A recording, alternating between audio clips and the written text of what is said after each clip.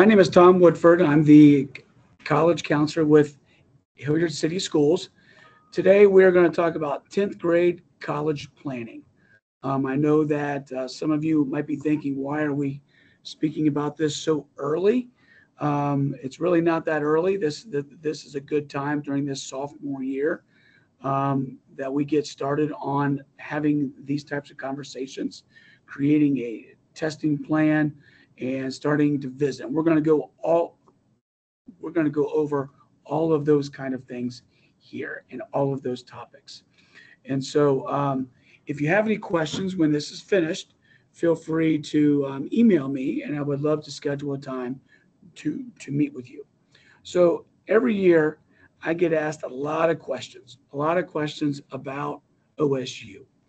And I think it's important because we have a lot of folks who have gone to OSU. And today, the application process and the um, um, enrollment at OSU is very different than it is today than it was back in our day. So let's just talk briefly.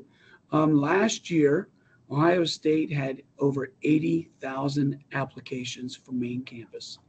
They brought in their largest freshman class of 9,000 students. The average SAT is between a 1340 and a 1480, and the average ACT is a 29.9, with the middle 50% being a 28 to a 32. Um, of the students that got in last year, 51% of those students applied with test scores. But if you look at the 80,000 students that had applied, only 40% of them had test scores. We will talk more about that um, in a few minutes, but I just want to give you that quick little overview of one of the more popular schools that our students and parents talk to me about every year. So, where do our kids go to school every year? Every year, our kids in Hilliard schools go to pretty much all of the Big Ten schools. I was really pleased last spring. We had four students get admitted and choose to go to Ivy League schools. We have kids that go to Ivy League like schools like Washington University in St. Louis, Stanford, Georgetown, Vanderbilt, MIT, and Duke, and many, many others. Um, our graduates every year go to almost all of the public schools and private schools throughout the state of Ohio. And every once in a while, we have students that choose to go overseas as well. So I think it's important too that we look at our data. Um, in 2019, I did some research, and since 2013 through 2019, 2020, 74% of our students went off to college, which is an outstanding number. And over the last 2 years, though, we have seen a slight dip. The last 2 years, it's down to 67%. And that's typical across the state of Ohio as well as all over the U.S. What I am very proud of when I look at our students that choose to go to school is 91% of those students return for their second year. Parents, I know that many of your kids have spoken to you about wanting to go out of state. Allow them to have those chats with you, allow them the opportunity to visit those schools. But typically, on average, 89% of our students go to school in state. So continue to speak with them. Um, I do think it's important that we also understand even a deeper dive into our data. Over the last 10 to 12 years or so, the students that choose to go to college, as we've said, a large number of our kids um, transition into their second year very smoothly. But when I look at our students from Hilliard City Schools that graduate from college in 6 years, it's between 50 and 60%. Again, that's actually above the average of kids from all over the state of Ohio, as well as all over the country, but it is something that we need to be aware of. And so we as parents, as we are talking to our kids about moving on to college, making sure that this is the right step for them, making sure that they're choosing the right college, the right major, and choosing a place that is going to be home for them. And looking at the 5 most popular schools that our students choose to go to, Columbus State, Ohio State, Ohio University, Bowling Green, OSU, Newark are in the top 5. So looking at ACT and SAT, that is still a thing, even though we hear a lot of students talk about test optional, and we will talk more about that. But like I mentioned with OSU, only 40% of the students that applied last year had test scores, but over half of the students that got admitted had those test scores. So that tells me that even a place like Ohio State values test scores. Both ACT and SAT are offered 7 times a year, and so students have opportunities to be able to do that. Students can take either one of these tests. The ACT is made up of English, reading, science, and math, with the highest composite score of a 36. The SAT is made up of reading and writing. That is one half of the test. And then the other half is mathematics. Each section's worth 800 points, with the highest composite is a 1600. The ACT students can take digitally as well as paper pencil. And on the SAT, they can only take it digitally right now. So in school, this past October, our juniors all took the PSAT 10. That's the 10th grade version of the PSAT scores. They should have their scores by now. Students can log into their College Board account and find their scores on the PSAT. The PSAT is out of 1520. There was no cost for your student to take that test. Next fall, during in October of their junior year, students have an opportunity to take the PSAT. Now, the PSAT as a junior is the test that is used for the National Merit Scholarship Program. And so every year we hear about students that are National Merit Scholars. I'm very excited. We have 16 of them this year for Hilliard City Schools. 8 of them are semifinalists. We're very, very excited about that. And to become a National Merit Scholar, it's based on the test score during your junior year. That will be in October. And so advertising for that will go out next fall, early in September. So students can sign up for that. There is a $25 fee. All juniors will also take the SAT during the school day. That is something that is paid for by Hilliard City Schools. Students do not need to sign up for that either. Hilliard will take care of that. You will hear more about that during their junior year. So what should students be doing as they plan ahead? It is important that they finish this sophomore year with a strong GPA. Colleges are going to look at their cumulative GPA when they finish their junior year. The grade point average that is on the transcript is what will be used during the evaluation process. Colleges are going to want to see that students are beginning to volunteer and serve their areas and where they live. So that is something I encourage parents to advise students on right now. I would encourage your students to volunteer at one place or maybe 2 places over a long period of time, not at 5 or 6 different places. Please attend college meetings. We will have more meetings throughout the spring. I would encourage you to come to those as well. When we get to scheduling in February, I encourage your students to look at taking more honors courses, AP courses, as well as college credits, College Credit Plus courses as well.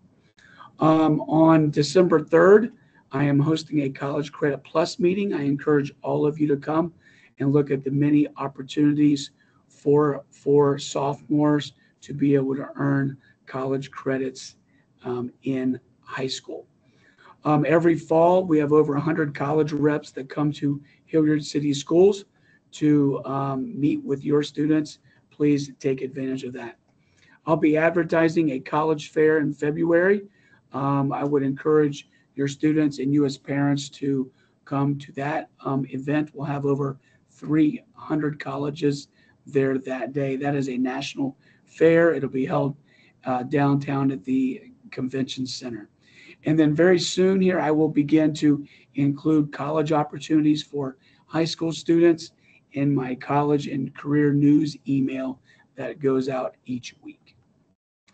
So it's important that we understand the terms when, as we go on visits, because college admissions folks are going to use their own jargon in this. You've heard your students talk about AP. The AP stands for Advanced Placement. Advanced Placement courses are the highest high school courses that we offer in that subject area. Students may be granted college credit based on their test scores, not by taking the class. Students will take an AP exam during the first 2 full weeks of May. Every university has their own policy on granting credit for AP exams. College Credit Plus, that is a completely different animal. That is when students are taking college classes while in high school and they earn college credits for them. They also will earn high school credit for those as well. And so every university has their own policy on accepting transfer credits when it comes to students taking college courses while in high school. The SAT, the PSAT, and AP programs, those are all governed by the College Board. ACT is a separate company that manages ACT. Again, the PSAT that students take during their junior year is the test that's used for the National Merit Scholarship Program. When you hear colleges talk about super scoring, that is when students take the ACT or the SAT. You should always ask this question: do you super score those tests? And what that means is if a student takes the ACT 3 times and they score a 28, a 28, and a 27, a school like Ohio State who does not super score, they will assess your child by using their highest ACT, which is a 28. A school like Dayton or Miami who super scores, they might assess your child as having a 29 or a 30 on the ACT, because they will take the highest reading test from the ACT, the highest math, science, and English across multiple tests and use the highest subscores of each, and that will create a new composite for them. So if a school will super score, it is important to send all of your standardized tests to that school. And then test optional, which we will talk more about, is if a student takes the ACT and SAT and the test scores do not match the type of student that they are, then those colleges will allow them to apply without using tests. And then test blind, the public schools in the state of California are test blind, which means they are legislatively not allowed to use test scores in the college assessment process. And so there are other colleges, universities across the country that are also test blind, but all of the public schools in the state of California are not allowed to use test scores. College visits, I would encourage your sophomore children to begin to do this. This is something I feel that should be a family project. Students signing up for these, family and students going on these tours and visits together. You want to sign up by them by going on a college's website, clicking on schedule a visit. You'll choose a date and a time to be able to do that. It's very important that these visits go through the School of Admissions, and not just showing up on a campus and walking around, because those colleges do not know and cannot track any contact that they've had with your child.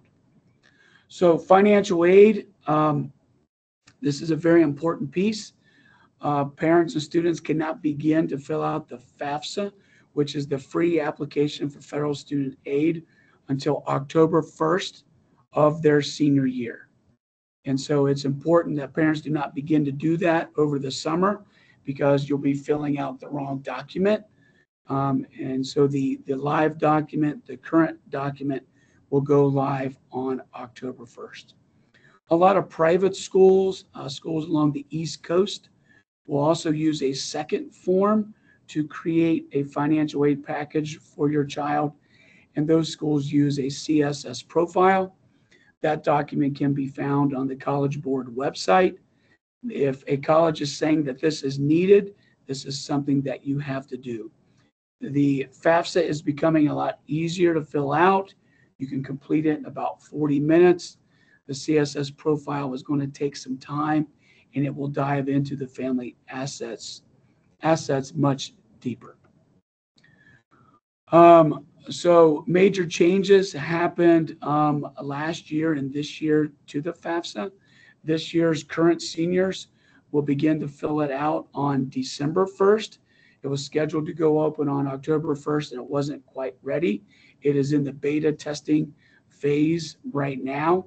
And so on December 1st, it will go live for current seniors as well. So if you look at various colleges and you look on their websites and you see the cost of attendance, and some of those prices that might come out might be fairly alarming. On every school's website, they have a thing called a net price calculator, where you can put in some basic information, and then it will give an estimate of what the true cost might be at that school. So I would encourage you to fill that out. It only takes a few minutes. It'll give you and your child an estimate of what the true cost might be. The net price calculator cannot have another name, and it must be within 2 clicks of the homepage. So what are colleges looking for? The colleges are going to look at your child holistically. So no student is going to be assessed compared to a different student. They're going to look at your child's application transcript within the context of their own situation. All colleges are going to use the GPA that is on the transcript. Some colleges might take that GPA and create a new GPA for them that they can use inside of their own system. So every student has a GPA that is within the same context. They're going to look at volunteer. They're going to look at leadership. Has your child joined an organization outside of school? Have they joined any organizations or clubs inside of school? Demonstrated interest. Has your child visited campus? Have they met with your child at different college fairs? Did they meet with your child when they came to Hilliard Schools to visit? And also very important is the essay. The essay and any supplemental optional essays that are available. This allows those colleges to create a true vision of your child. So what can your child do now? They can create a plan. They want to create a testing plan. They want to create an academic plan for the classes they're going to take as a junior and a senior.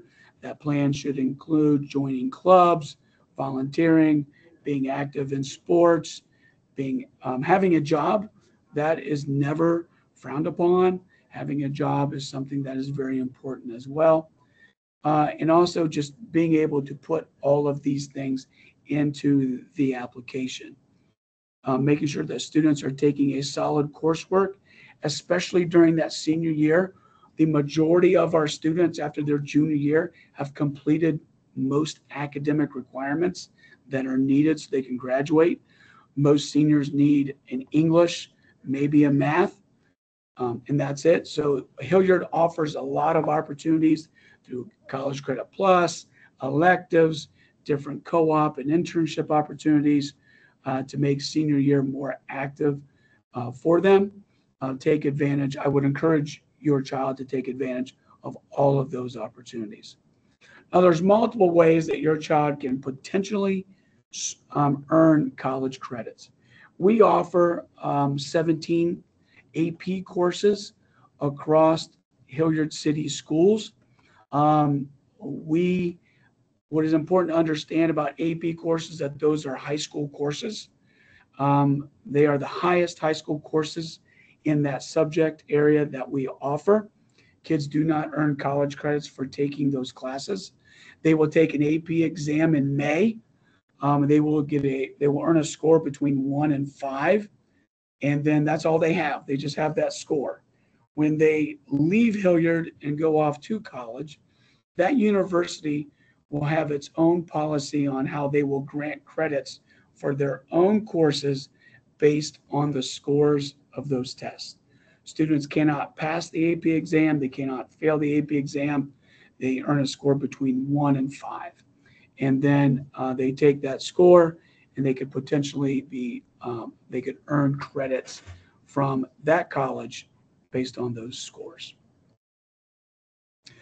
To benefit our students and to encourage our students to take more challenging courses, we give weight to AP classes.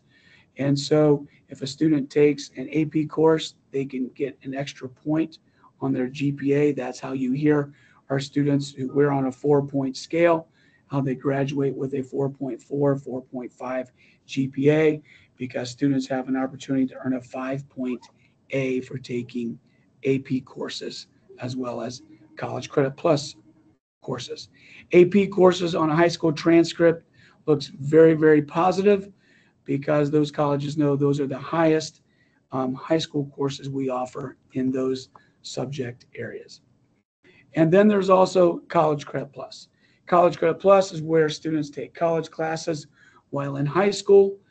We have around 900 students taking College Credit Plus courses this year, with the majority of them taking courses through Kenyon College, Ohio State, as well as Columbus State.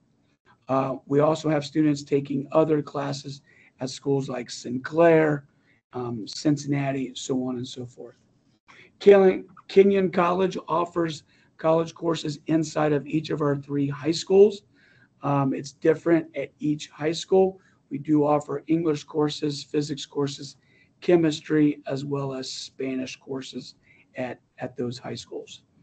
At Ohio State, students have to apply to the academy at OSU. Students can either take classes online or on campus. This year, we have 24 students who are active on OSU's campus.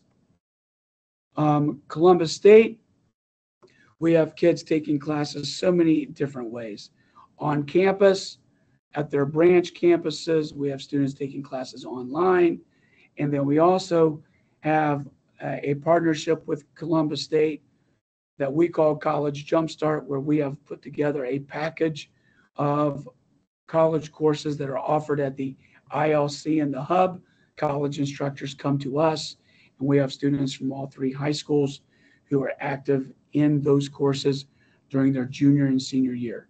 If your child is interested in taking part in College Jumpstart, when we schedule in February, they just need to sign up for College Jumpstart Year 1. Myself and Mr. Maggie will come and see them a few weeks later. We will assist them in filling out the intent form. We will assist them in applying to Columbus State, and then we will make sure they have all forms filled in and turned in before spring break. And so students automatically qualify if they have an unweighted GPA of a 3.0 or higher. Referencing College Credit Plus, specifically College Jumpstart, again, next year as juniors, if they would sign up for this, they would take English 1100, English 2367, Psychology 1100, and Poli-Sci, which would count as their junior government credit. They will take these classes at the ILC and the Hub. They'll be there for 2 periods a day, and then they will go back to their home schools to take the rest of their academic schedule. If you need to speak to me, feel free to email me here. Next up is Trevor Magid. He's going to talk to you about how we use SchoolLinks to assist our students in career searches, career surveys, as well as college search programming. Thanks, Tom. Hi, everybody. Yes, my name is Trevor Magid. I'm the school counselor on the Innovation Campus. I want to talk with you briefly about SchoolLinks. SchoolLinks is our career and college research platform. All students 7 through 12 have access to this platform and have been using it for a number of years. What you see here are just a couple screenshots of what SchoolLinks has to offer. SchoolLinks allows you to research colleges and careers. This top screen kind of just shows a career search. You can search by specific careers such as nursing, politician, welder, veterinarian, whatever you would like to search by, or you can search by career clusters.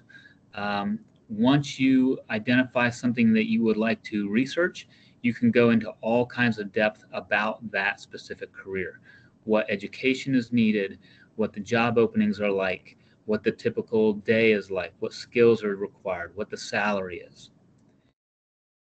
The college search below here allows you to research colleges, and you can do that broadly or specific, however you would like. You could put in a specific college, such as the Ohio State University right here, or you can use these options at the top, campus, admissions, degree type, to kind of dial in and give you specific types of colleges, specific characteristics of schools that you are looking for, and it will list for you those schools that match that search. It also has a VR option, so if you wanted to do just a virtual tour of that campus, many schools have that option as well. You can use each of these tools individually by themselves, or you can research a career and then dial down through that research, and it will lead you directly to the colleges that have those programs.